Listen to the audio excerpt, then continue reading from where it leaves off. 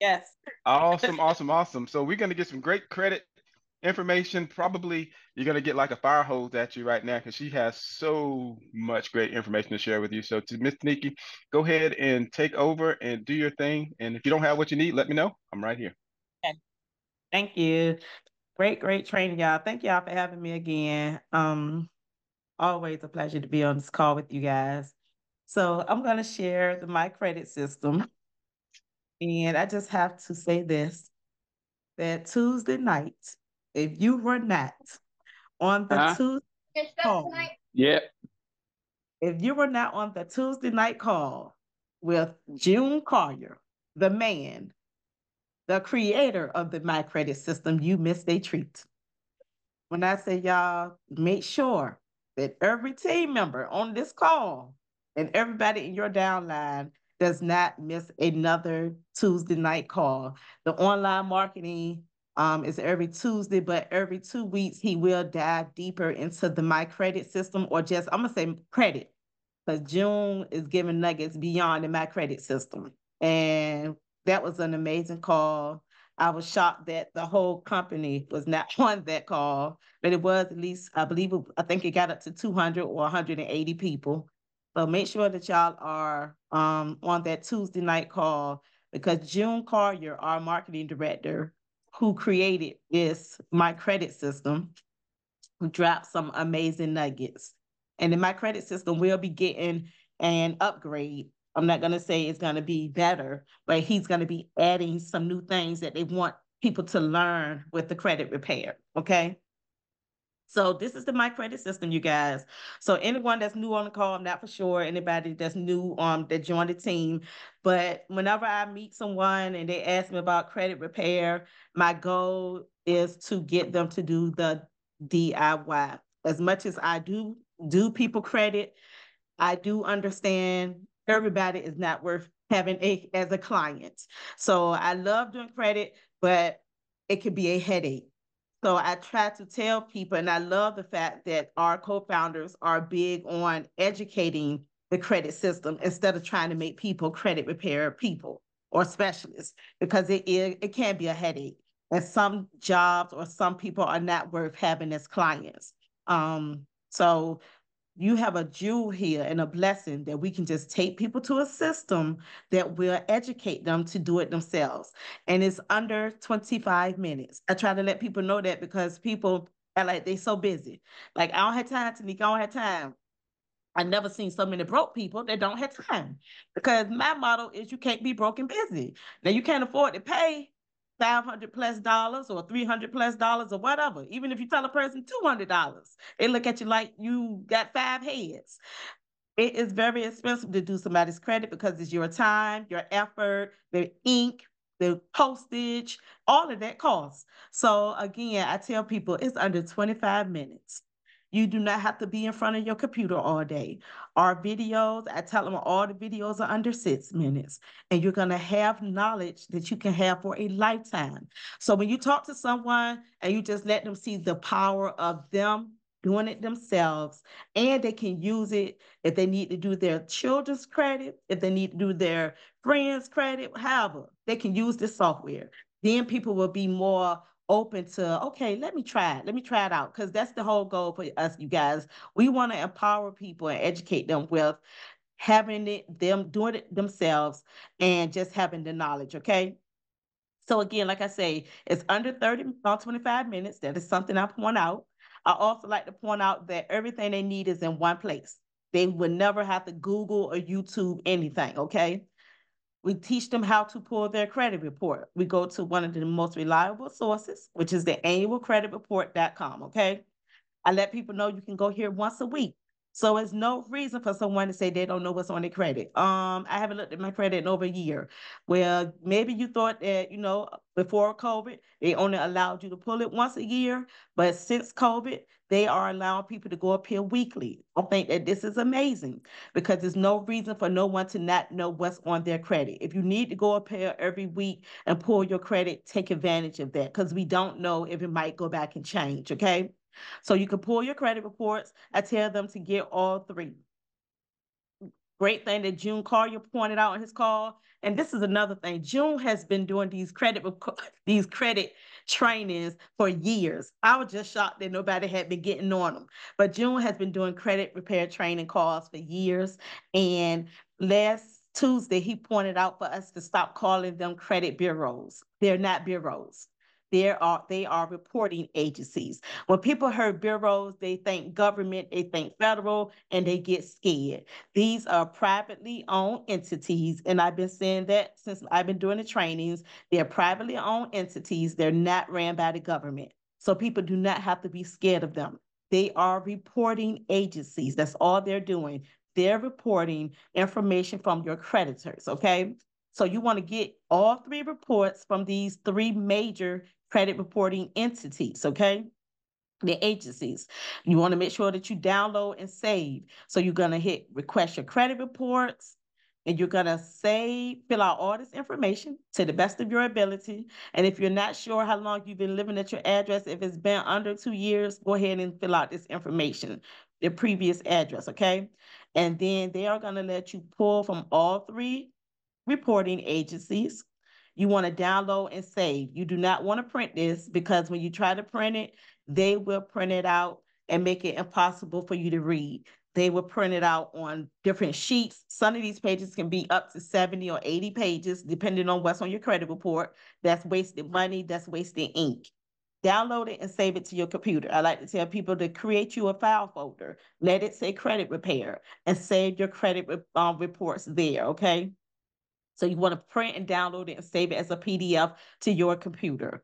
Once you get your credit reports, then you have the option of getting your FICO score. I also tell people, go ahead and set up Credit Karma. You can download Credit Karma on your phone. It's not going to hurt you. Is that a reliable place to get your FICO scores? No, it's not. They're giving you a Vantage score. You want to get your FICO scores because that's what 90% of your lenders use. The purpose of having Credit Karma on your phone is because they do give you alerts when something is added or taken away from Experian. I mean, not Experian, but Equifax and TransUnion. But that is not a reliable place, or that's not the solid place to get your whole credit report, because they're only showing you certain accounts. They're not going to show you your whole score, and they do not show you Experian. But like I say, they will give you alerts. They let you know, hey, your score went up here or there. And also the Vantage score is sometimes 20 or 40 points more than your actual FICO score. So you absolutely don't want to use Credit Karma for what's your credit score, but you can have it just so you can get alerts and stuff. Never let them give you an advice on a card to get, because that's their job. Credit Karma is a marketing site. They are owned by Intuit, which is TurboTax, and Chip is something else, that all of them are under the umbrella of Intuit. So you don't want to get any suggestions for them as far as what kind of cards to apply for either, okay? But there's nothing wrong with you having that on your phone. So again, so you can see some of your alerts. But my FICO is the best place to go to get your FICO score, okay? You do have to pay. You got to put some skin in the game. You've been having bad credit for years. You trying to avoid paying them people their money back. So you got to spend some kind of money some kind of way, okay? So again, you want to pay the $39.95 a month. I would rather for you to keep your myCredit the myEcon membership over anything.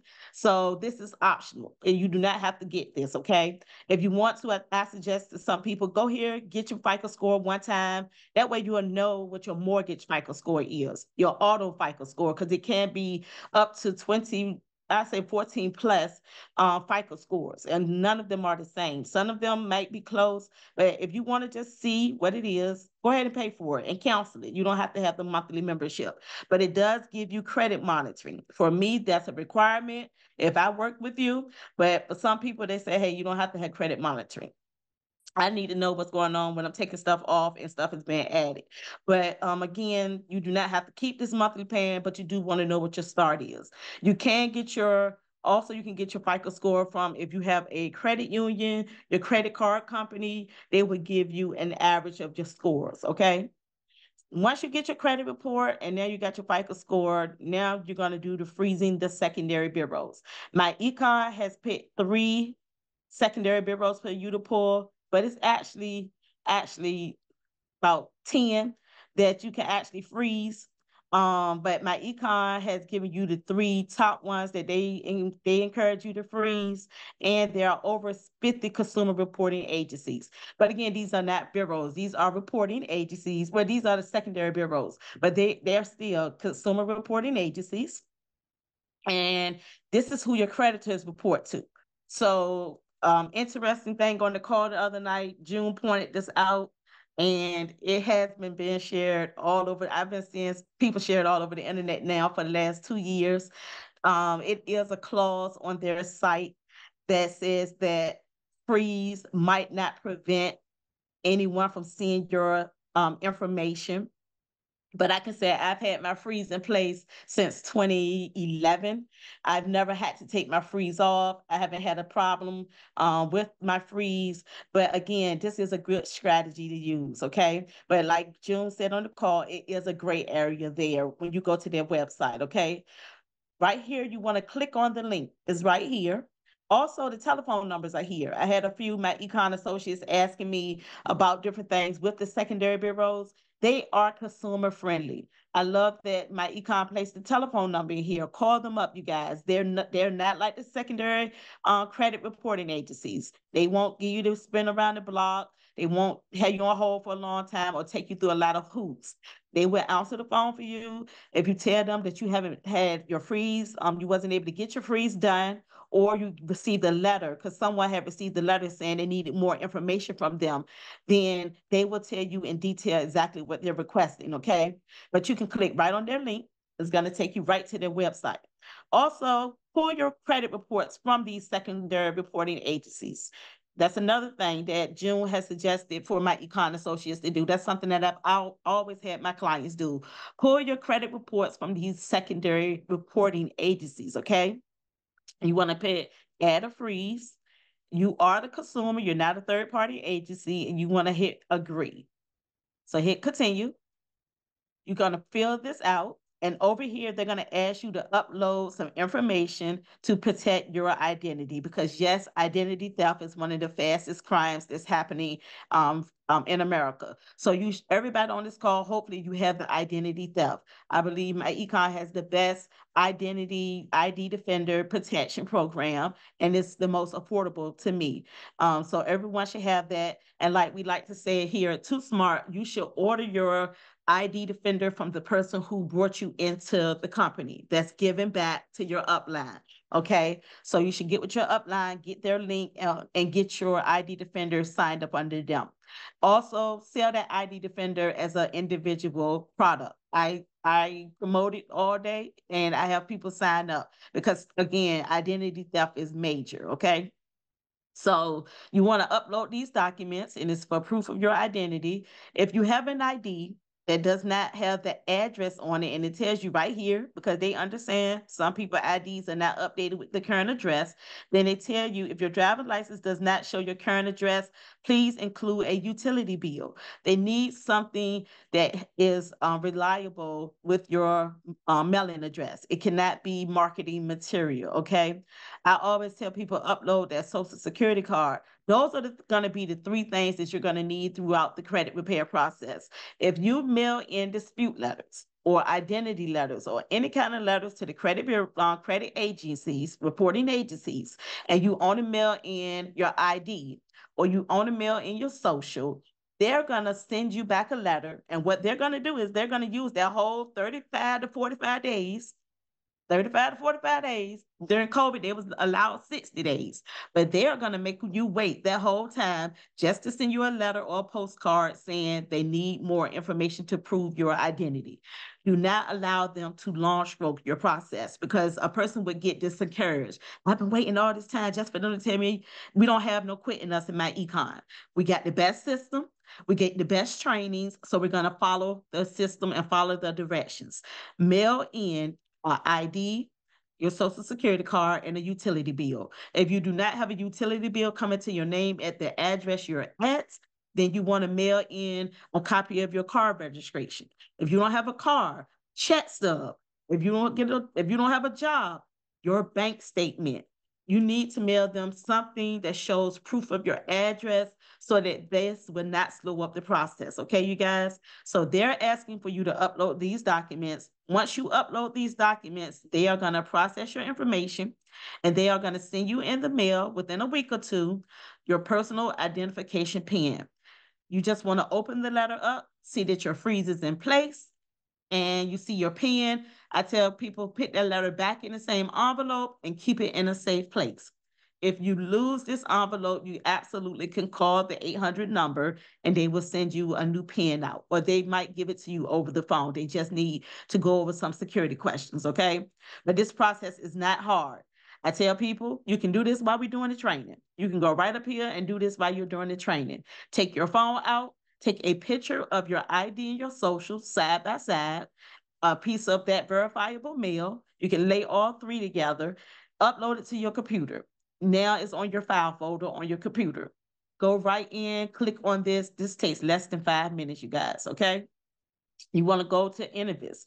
Innovis does not require for you to do any identification or proof of identity, okay? So you want to scroll down and find security freeze. Click on security freeze. You're going to request it online and you're going to fill out all of this information. If you've been a victim of identity theft, you can say yes or no. I believe everybody on this call has been because of the breaches that has happened with almost hospital, T-Mobile, Equifax. Everybody seemed like they was having breaches during COVID. So we all have probably been a victim of identity theft. The only thing that I tell people, if you say yes, they might send you a letter asking for more. I've seen that happen once or twice when someone said that. You can say no, and it is a site that you can go to, and I take you that is in your myCredit system where you can file for identity theft, okay? You can file a complaint about it. But you want to fill out this information and then just hit submit. Same process. In a week or two, they're going to send you your identity, your security freeze PIN, okay? The last one is LexisNet. Oh, wait, we got Innovis, and last one is LexisNexis. LexisNexis, which is the largest secondary reporting agency. They are going to ask you for to upload some documents as well. So you're going to hit request security freeze, request their freeze online, and they're going to ask you to upload those documents as well for proof of identity. Okay. And it takes less than 10 minutes, you guys, to do this process. Like it takes less than 10 minutes to do this process. Sage Screen was recently bought out by LexisNexis. I see a lot of people online still saying CoreLogics. CoreLogics, the department closed down back in October during COVID. I had a person on my team who received a letter from CoreLogics saying that they was going to no longer provide a security freeze. I called June and he was like, let him look into it. I called CoreLogics and the lady said that they came in and that department was shut down. So CoreLogics is no longer required. So again, a lot of stuff people are sharing on that internet you cannot trust. So I get very irritated when people from our team or my econ come and ask us about stuff that they're seeing with these people, so-called gurus on the internet. Y'all have the best system. Y'all get the best credit trainings. Just get on the trainings, okay? Everything you need is right here. This list of consumer reporting agencies, you want to download this. Open it up and read it. It's from the Consumer Financial Protection Bureau. This is a bureau. These are the people who keep their foot on the credit reporting agency's neck. When I say keep their foot on their neck, and Equifax just was fined. TransUnion was fined $2 million for hurting people when it came to renting. Like they keep their foot because people are constantly reporting and filing complaints against them. So you want to download this information. Great information to read. It'll help you understand what secondary agency is reporting what to who. Okay. Again, reading is like read this information. It'll empower you. It teaches so much. So now you're on step number 3, which is checking for errors on your credit report. Normally, most people do not know how to read their credit reports, but we have the instructions in here to help you know how to read your credit reports. So anything that is incorrect on your credit report for identity, your wrong name, the misspelling of your birthday, misspelling of your name, the incorrect birth date, anything that's on your credit report, you want to highlight or you want to keep a journal. You want to keep a journal, okay? Make note of what is incorrect on Equifax, what's on TransUnion. I always tell people you should have 3 sheets. You should have 3 pieces of paper, and each one of those papers should have each credit bureau and what information up there is incorrect that you need to change, okay? Because all of the credit bureaus are not going to say the same thing. Or download this information and read it, okay? And watch that video. Now you're ready to start a dispute process, okay? You're going to hit the create a dispute letter. The system has everything for you. I tell people we have a library of great letters, so you don't have to try to figure out the verbiage. So when you speak to someone about joining myEcon and they reach out to you for credit repair, you have to make them feel good about this process. We have a library of letters, amazing letters that get effective results, okay? So once they enter their information in, they set up their profile, I give them a preview of the letters. I let them see the different fonts because we're trying to get the Oscar attention, okay? Our letters have the Fair Credit Reporting Act laws up here. The credit bureaus know exactly what these laws mean. You are not required to know these laws, but if you do want to know them, you are absolutely welcome to go and order the book that has the Fair Credit Reporting Act laws. But again, we're not trying to make you credit repair specialists. If you choose to do that, that's a whole different training that costs some money. But we are making you aware that you are sending some effective letters off, okay? These letters have the laws on it. The credit bureaus know exactly what these laws mean, okay? Where our letters are not saying it does not belong to me. I used to be with a company that sent people letters like that. That said, this does not belong to me. It looked like something a 10-year-old typed up, and I couldn't believe it.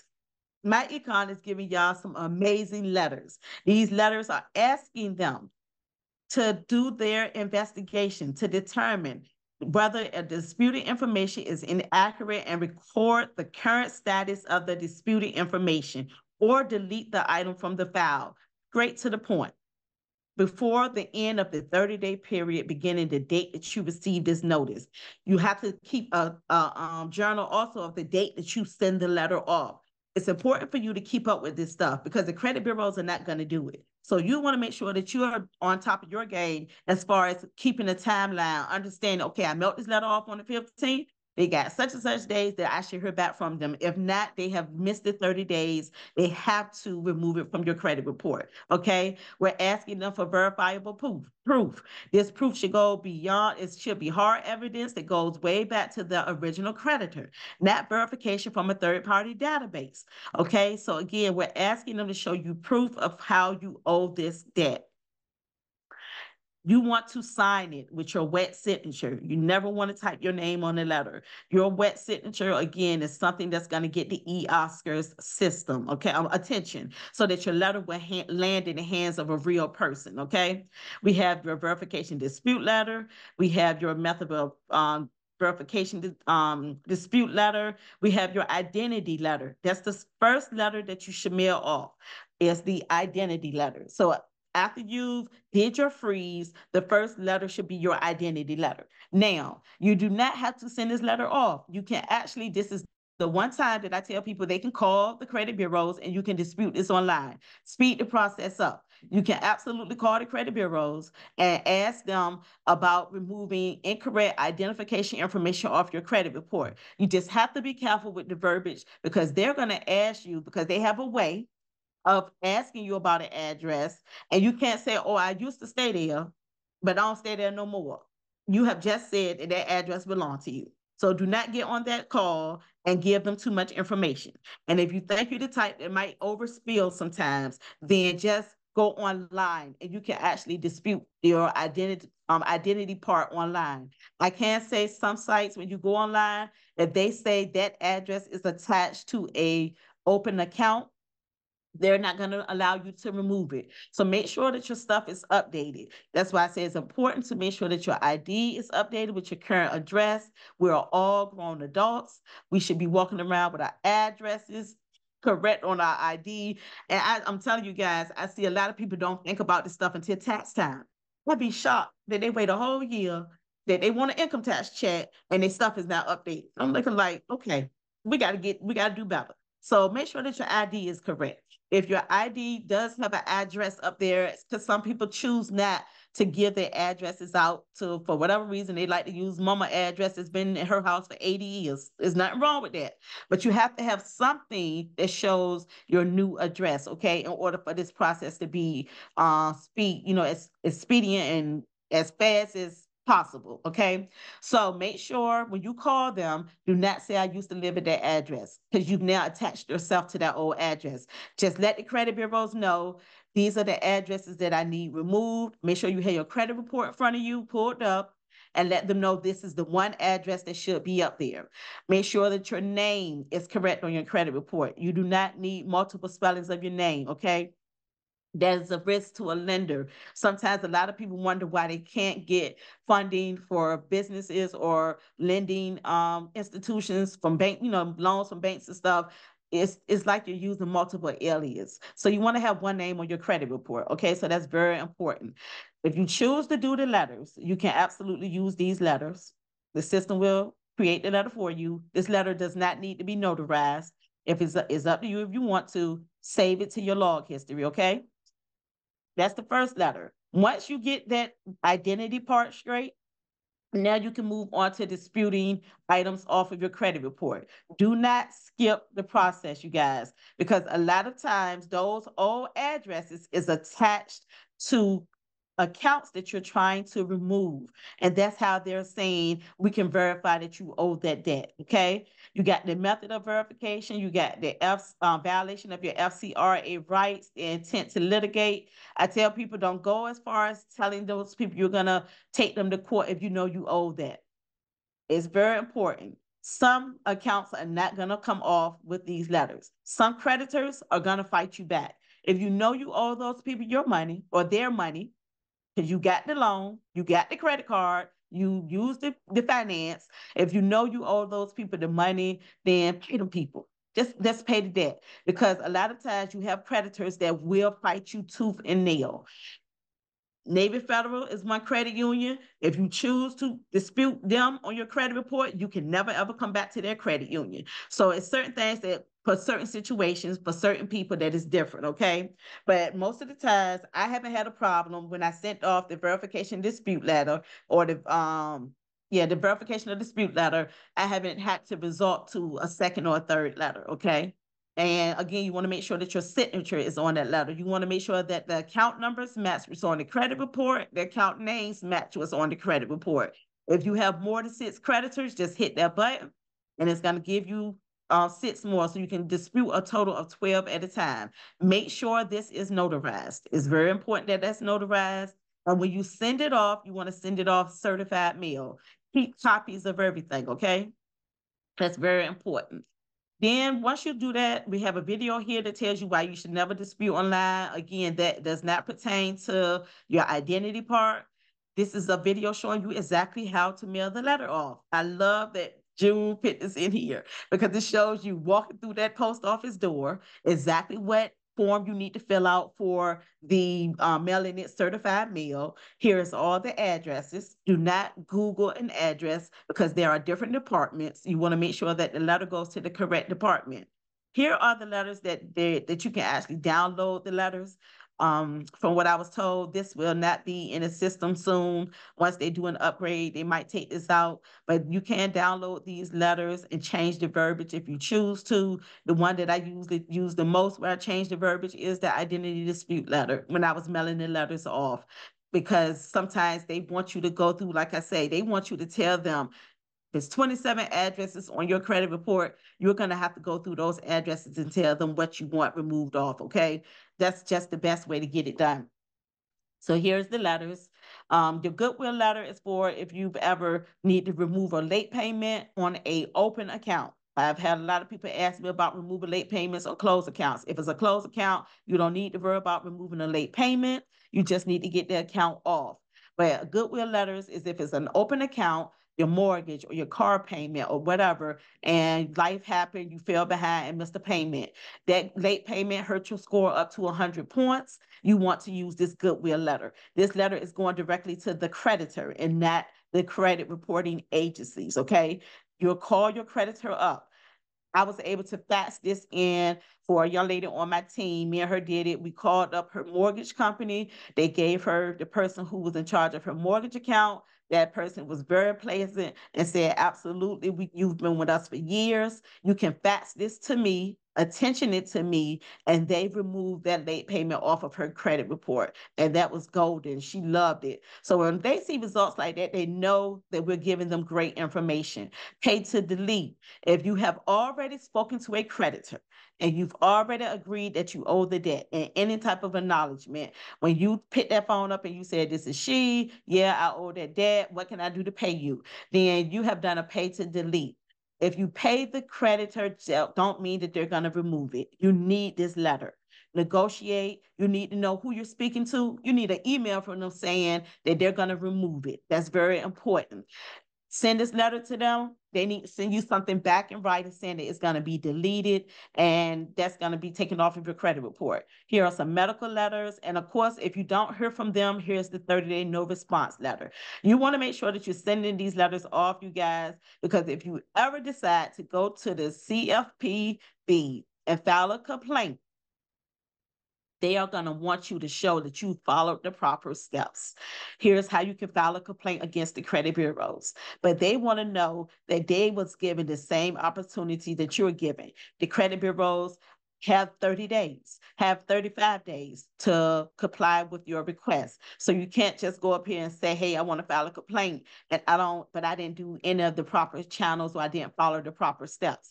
And that's why our myCredit system is amazing, because our system saves the letters. And I love this as well.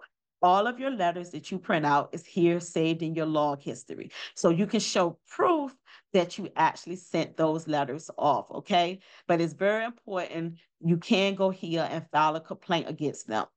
And you will get your stuff off if you did exactly what you were supposed to do, okay? What else? So we also teach you how to build credit. This is something that you can't teach anyone to do. Credit utilization. And I tell people this is very important.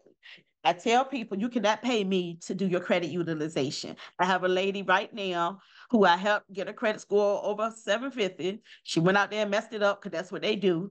When people don't do it themselves, they do not appreciate the process. She went right back out there and ran and got a credit messed up. And here she go a year or two later, Miss Riddick, I need your help again. So I looked at her credit report and I said, you do not need credit repair. You need to pay down your debt.